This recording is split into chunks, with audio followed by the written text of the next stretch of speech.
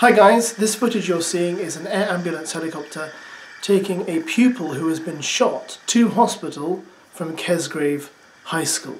Now I saw KESGRAVE was trending on Twitter and I thought surely it can't be the KESGRAVE in Suffolk.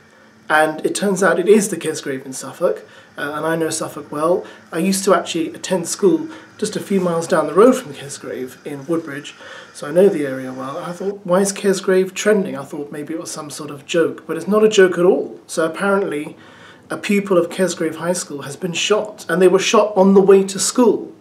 A 15-year-old in KESGRAVE.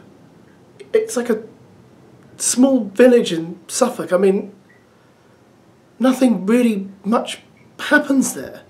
So police have apparently cordoned off the entire school. They've cordoned off all the roads around the school so no one can get in or out. But the pupils are all still staying at school and they're still going through their school day. But what a thing for them to have to do a school day under the shadow of, especially today, which for most of the kids in this country is the first proper day back of the new school year, having come out of lockdown, to be talking, you know, to your friends about, oh, did you hear that one of the pupils has been shot? Probably someone that, well, most of them will know who it is. I think it's just absolutely terrible. It's kind of very strange, you know, because obviously, especially in this country, you know, shootings, certainly to do with schools and near school areas, they just don't happen that often. They just don't.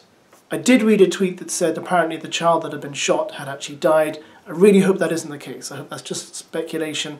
I hope the child is going to be fine. I hope all the kids are going to be fine, and that this will just be an isolated incident and nothing more will come of this, because it's just awful. Just quickly guys, as I was finishing this video, it's just been announced that apparently a teenager has been arrested for the shooting. So a teenager has been arrested for shooting another teenager in KESGRAVE in Suffolk. I mean, I just can't believe it. It's